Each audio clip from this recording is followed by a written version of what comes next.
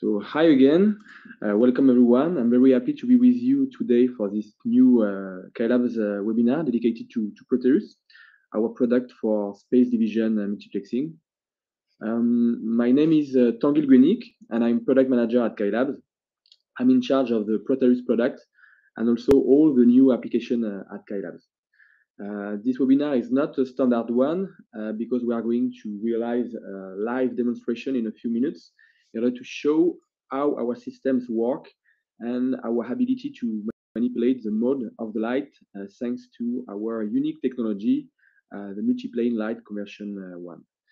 Fortunately, I won't be alone to lead this webinar. I will be with Marie Gauthier, who is a junior product manager, and Clémentine Palestro, event and communication officer.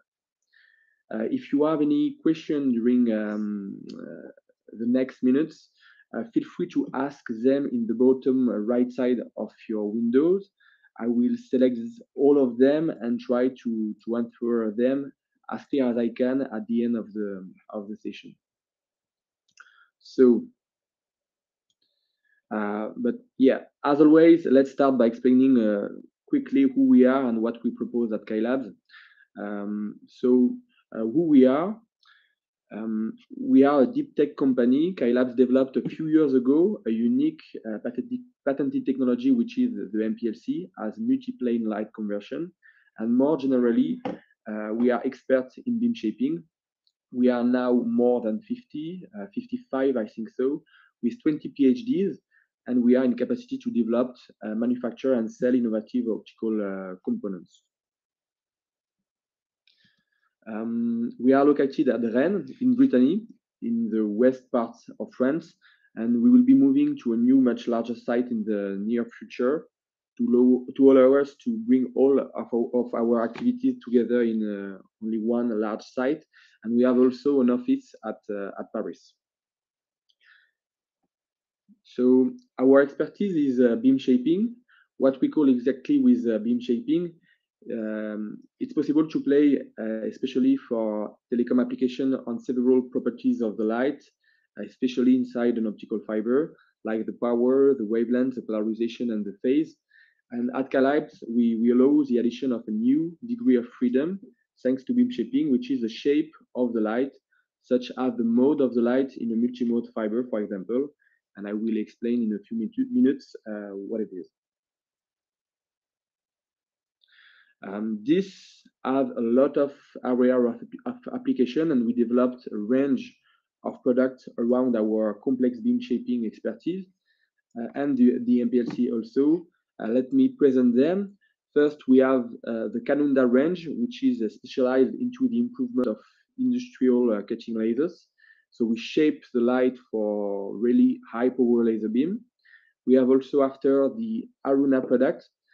Aruna proposes to improve existing legacy network, and the idea is to update the old multi-mode telecom architecture into single mode one without deploying new single mode fibers. After we have Tilba. Tilba is dedicated to the free space satellites communication. Tilba can increase the power of the laser at the emission side thanks to coherent beam combination technology, and can also decompose and recover a turbulent signal at the reception side into a unique single mode fiber output. Custom is not a product, it's relative to specific and new development for applications in defense, aeronautics, automotive, or biomedical. And today I'm going to talk about SDM and our product for that, which is PROTEUS for the future telecom networks. So what is the summary of this, the schedule of this webinar session? Firstly, after a short introduction, I would like to spend some time to explain what is a mode of the light. Indeed, we talk about single mode fiber and multi-mode fiber, but it's important to detail what we are going to show after during the live demonstration.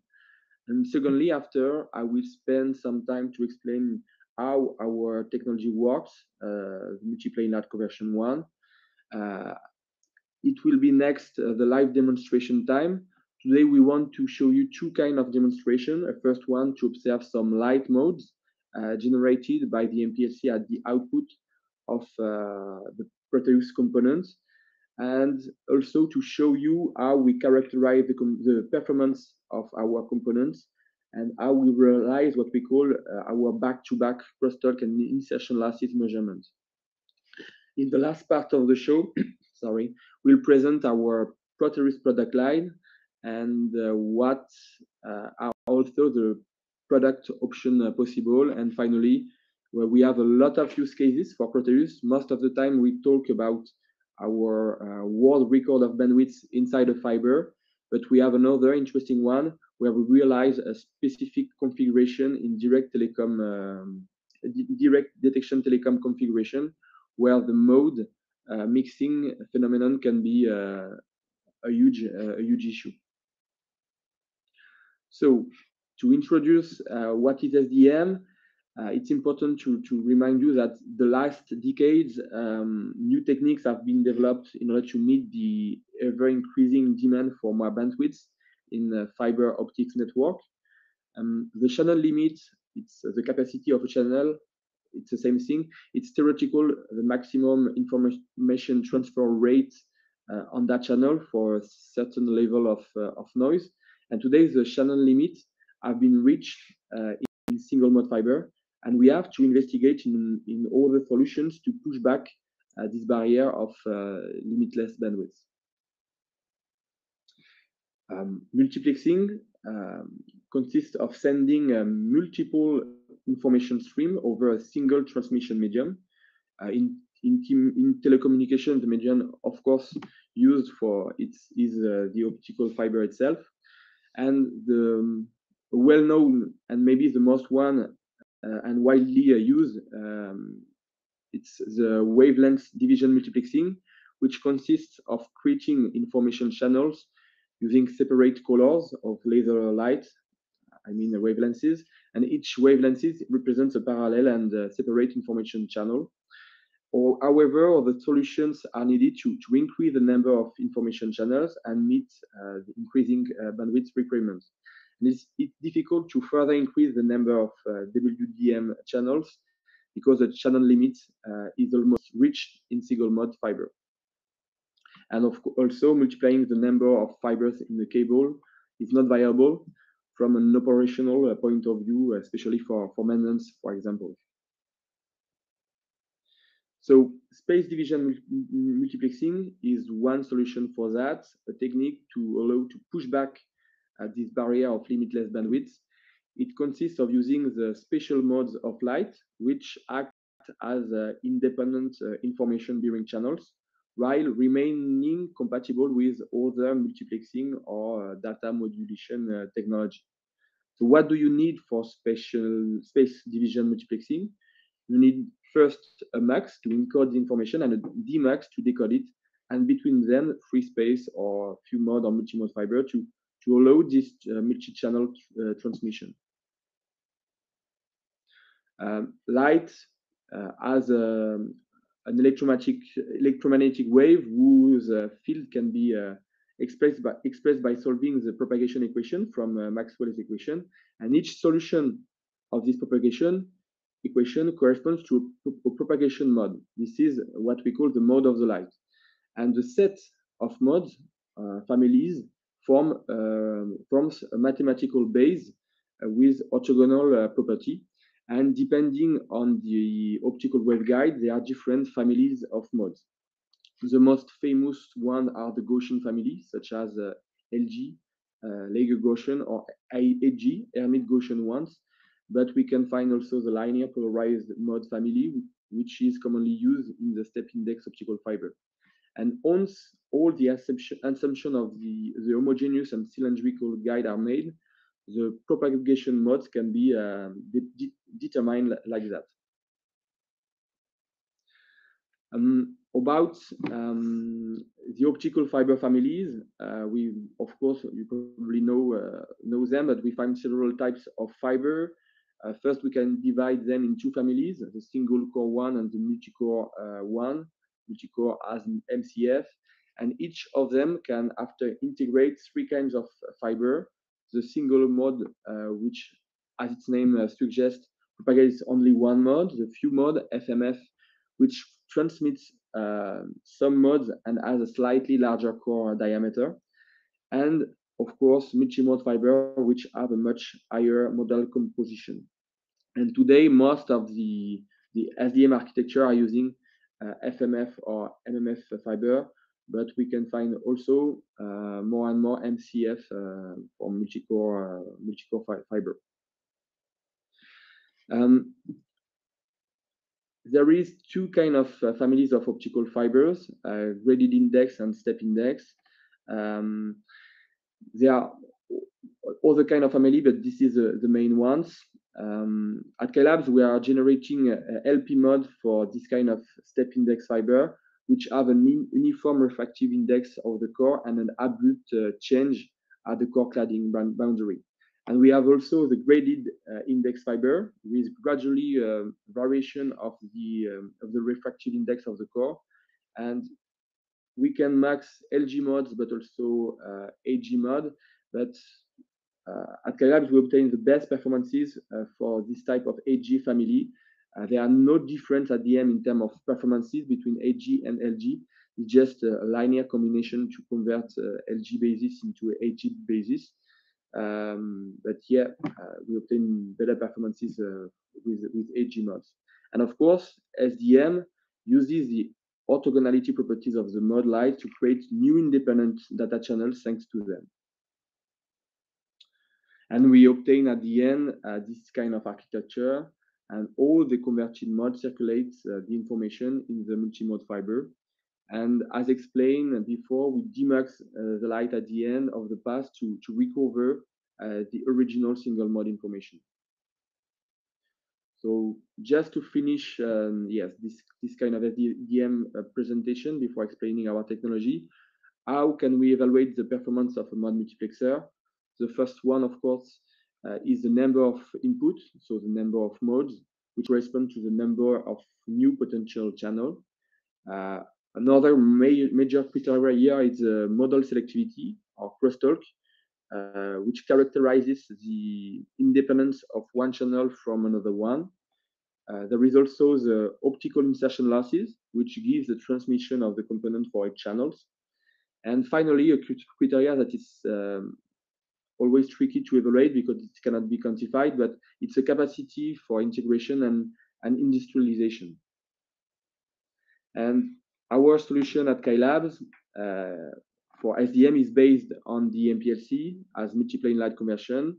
It's a patented technology. It has been patented in 2010. It's a reflective technology and a passive optical device whose principle is derived from quantum optics. The idea is with a succession of phase plates and free space propagation, we have the ability to transform any kind of Gaussian beam in whatever we want, as soon as it's a unitary transformation, a unitary basis into another unitary basis.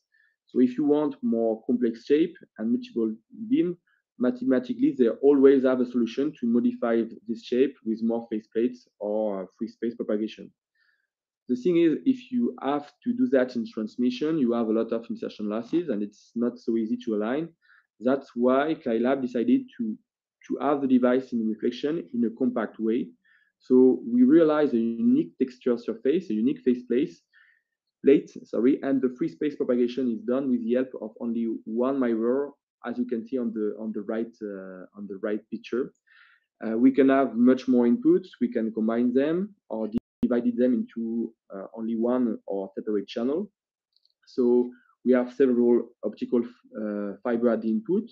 We modify each input with the phase plates and the free space propagation until the output of the component.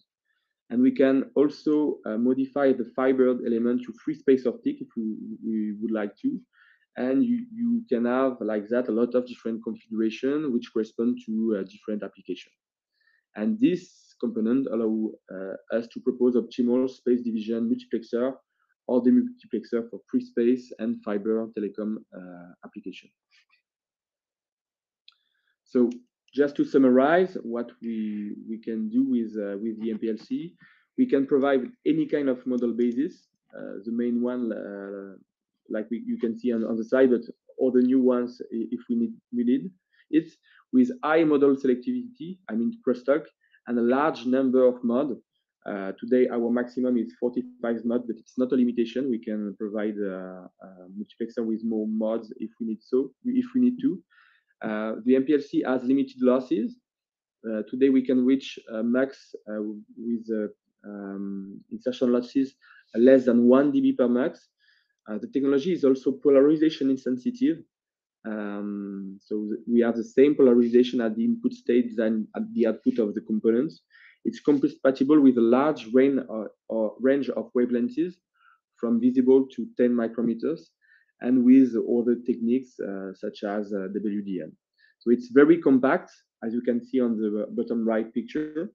It's compatible also with harsh conditions, vibration, temperature, humidity, and compatible also with mass production. So the last years we realized a lot of demonstration, and more research groups are working on it. The list includes Nokia Bell Labs, the Beijing University of Post and Telecommunication, and also, for example, the University of Southern California. And you can see an exhaustive list of publications. The list is available on the slide, and feel free to contact me if you need and to have this list. I will be happy to share it with you. So now it's time to show you how the component works. I'm going to switch to test bench. Okay,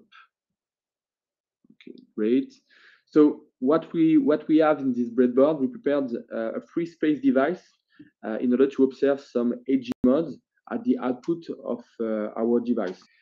It's a standard free space PROTEUS with LCPC connectors.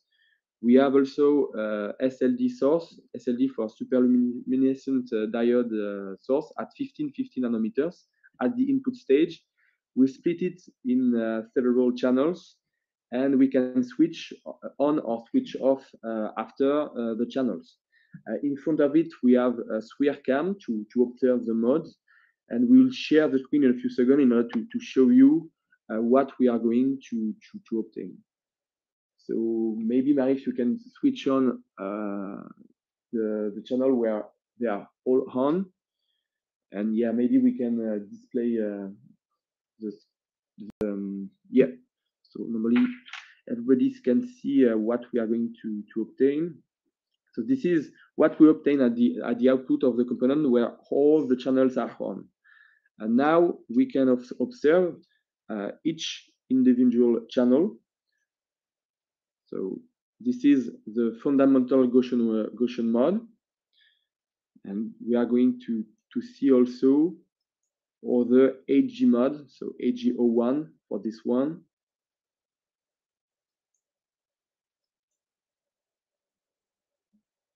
Okay, AG02.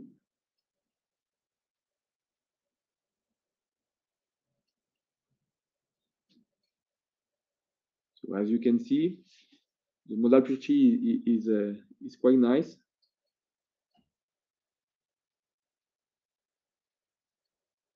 And the mode size for this kind of device is around 300 micrometers.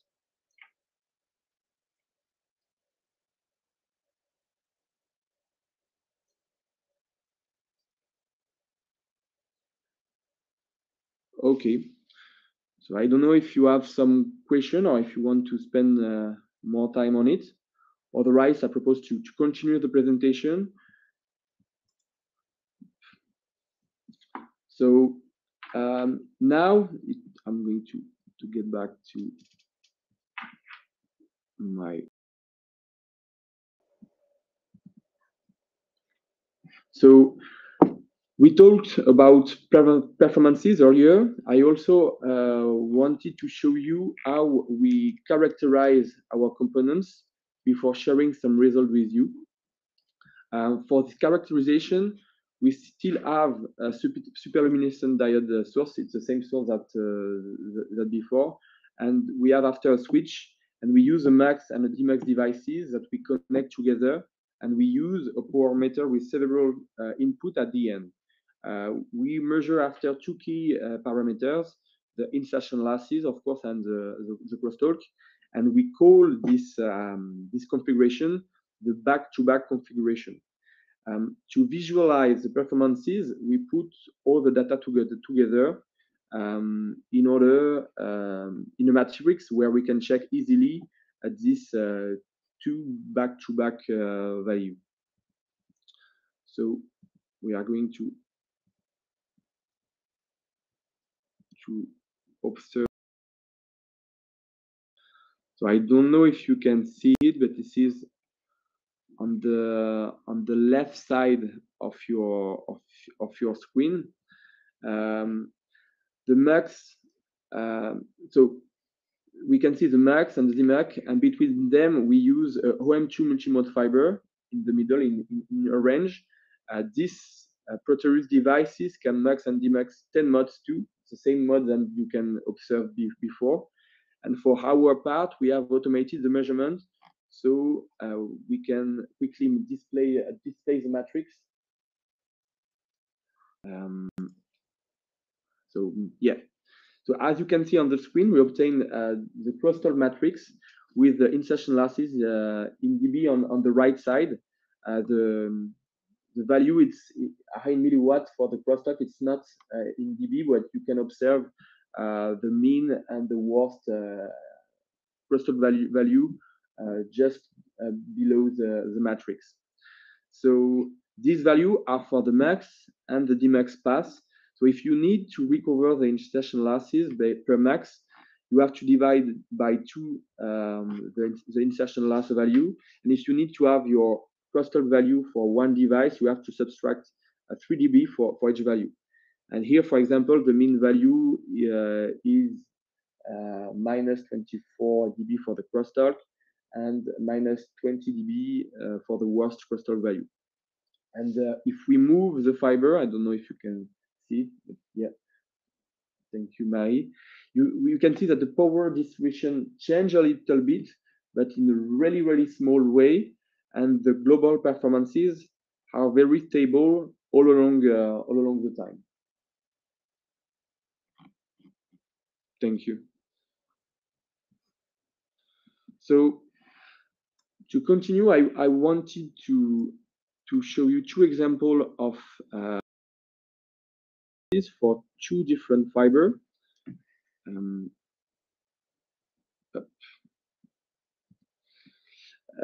The first one is another kind of fiber. It's a grade index Q mod 1 where we max 21 different AG mods. You can see them on the left side of the slide. And we obtain interesting performances in terms of crosstalk and insertion losses. The thing that I wanted to highlight is the fact that you can see the phenomenon of mod mixing for direct detection directly on the matrix in red. And indeed, as you probably know, mods in the same group tend to mix and exchange in energy between them. And this is a phenomenon that is very much unique to circular fiber. We'll see at the end of the presentation some solution for that we can implement in our device. And the other solution is to use current detection and MIMO to increase again the number of independent channels. This is a really custom fiber, which is an elliptical fiber one. The interest of this kind of fiber is to remove this mixing mod phenomenon effect in direct detection configuration directly inside the fiber. You can have much more SDM independent channel, as you can see on the power matrix. And we obtained a really good result with this type of fiber, with mean insertion losses close to 1 dB per max. And this really good losses performances will now available for all of our customers who need it. It's a kind of option that we can propose for our standard or more custom devices. Um, as we explained before, the ability to propose good performances in a stable component is also a major criteria to evaluate a space division multiplexer. The last year, thanks to our development for aircraft area, we proposed MPLC compatible with harsh environments such as large temperature range. We keep stable performances in terms of insertion losses and crosstalk over 4 cycles of 3 hours inside a climatic chamber installed in our labs. And the performances are really stable, as you can see on the graph of the slides. So what we can propose to you, we have 3 packages type for different application and product complexity. The PROTEUS S, the simplest configuration, propose kind of initiation to the SDM with several reference of fiber, standard telecom OM1 to M5, stamp index or grading index 1 for FMF and multi-mode fiber. The custom PROTEUS are called PROTEUS C as custom. The fibered configuration proposed to max more modes or a specific number of modes in all kind of fiber, in different kind of wavelengths. And for that, we analyze your requirement and we try to help you in order to give you the PROTEUS which correspond to your fibered request. And finally, we have a free space version. This is the one that we use for the live demonstration. And as it's in free space, we can place with other settings, such as the type of mode or the polarization. We can, for example, integrate polarization maintaining single mode fiber at the input of our component. And we have also new features this year to improve the performances of the standard devices.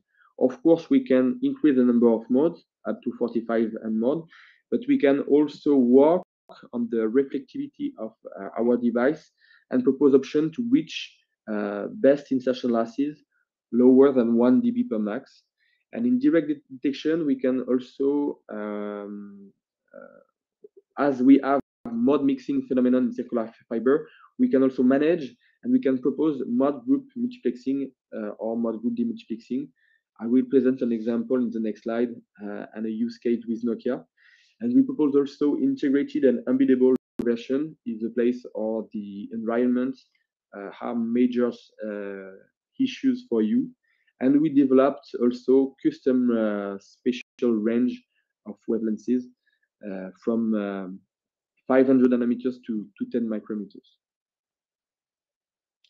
I'm not going to spend too much time on this slide, but I want to show you that we have a portfolio with existing references for fibered components, but also for free space configuration. The main things to know is that for any standard, low or high custom application, we are able to adapt to your request.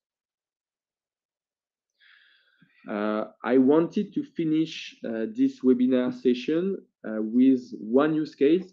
We show a new skill of the component, and as I said before, where we are in direct detection configuration, we observed the mixing mode phenomenon in the fiber, not because of the MPLC. It's a fiber phenomenon, and because of it, we have to sum the output signal of each mode of the same order to recover the information. And we have a solution for that. We work with Nokia Bell Labs in order to realize a mode group multiplexer. The idea is to propose multi-mode fiber at the output of the DMUX in order to realize the sum of the signal from the mode of the same order passively with our MPLC device. It's still compatible with other multiplexing technique, and like that we realize a 14.5 terabit per second bidirectional transmission with this technique based on 4 modes groups transmission at 15 nanometers. And you can observe the 4 mode groups on the right side of the slide. And this use case show you some possibilities and options that we can implement if you have a specific idea for your architecture. So to conclude this webinar and before the question session, as you can see, the MPLC was first proposed in 2010 and today attracts more and more interest since then. It has application to many fields, not only for SDM, but for the SDM, it's really, really useful. And Skylab's component PROTEUS is a powerful space division multiplexer that can address any time of spatial modes, can reach very limited losses, and a really high model selectivity. It's very compact. The smaller version is 30 by 60 by 50 nanometers packaging and can be compatible also with harsh condition. So thank you for your attention. We can switch to the question session.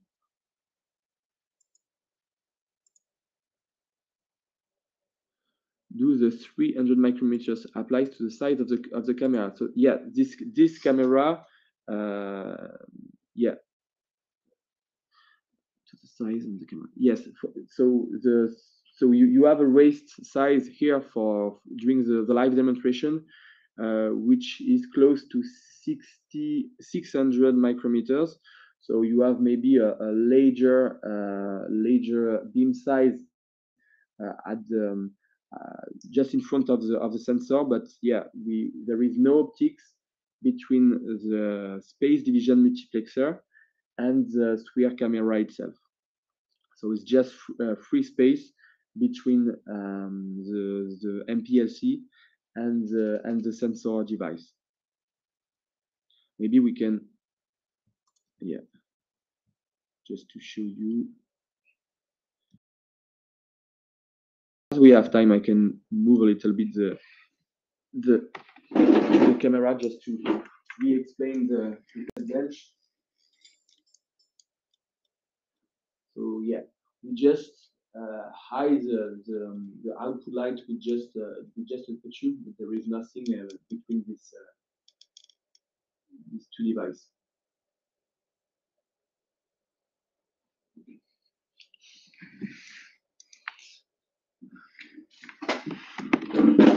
Okay, I can see that there is no other question, but in any case, feel free to write me.